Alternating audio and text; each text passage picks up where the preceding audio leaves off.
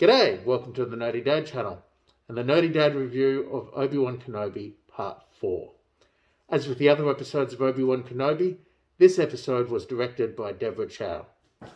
I am going to break the episode down and talk about it in a spoiler manner, so this is your spoiler warning.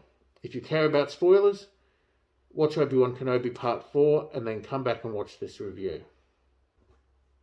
With only 6 episodes in the season, we're in the back end now. There's only 2 episodes to go, and as such the pace has not let up from last week. Time for a Clone Wars flashback? Nope.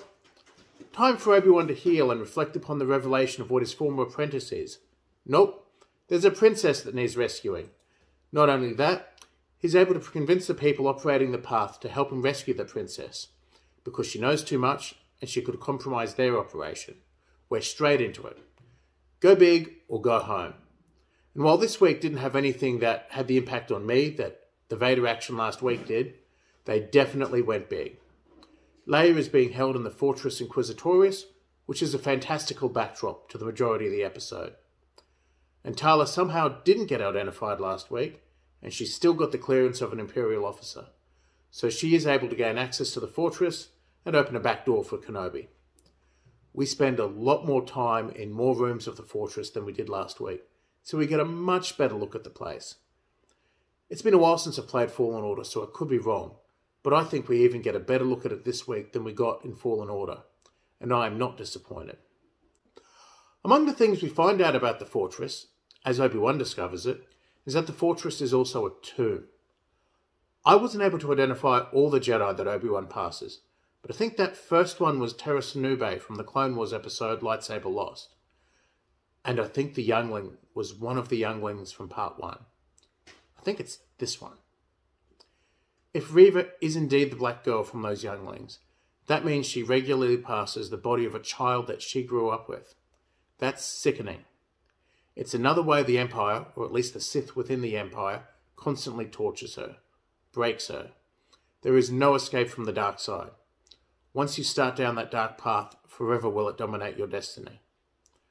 Obi-Wan doesn't do too badly for an old Jedi, whose body hasn't healed from the flames and whose soul hasn't recovered from the shock of finding out what became of Anakin. It's mostly stormtroopers he carves up, but he absolutely wrecks shop, and he manages to rescue Leia.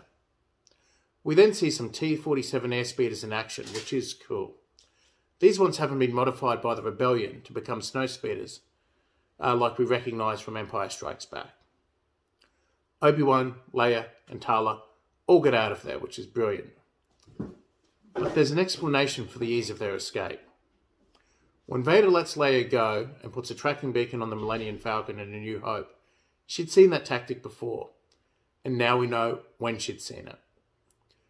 Vader is going to execute Reva for her failure, until she reveals that she put a tracking device on Lola. Leia is going to lead Vader and the Inquisitors straight to Obi-Wan and straight to the path. So it looks like the pace and the stakes are not going to slow down at all next week as we build towards the finale. But for now, this is the Nerdy Dad, signing off. Hey, a quick one if you're still with me. Miss Marvel aired the same night as Obi-Wan. At the time of filming, I haven't seen it yet, but the plan is to watch it tomorrow and post a review sometime before the end of the week. If you like Marvel as well as Star Wars, I'll see you then.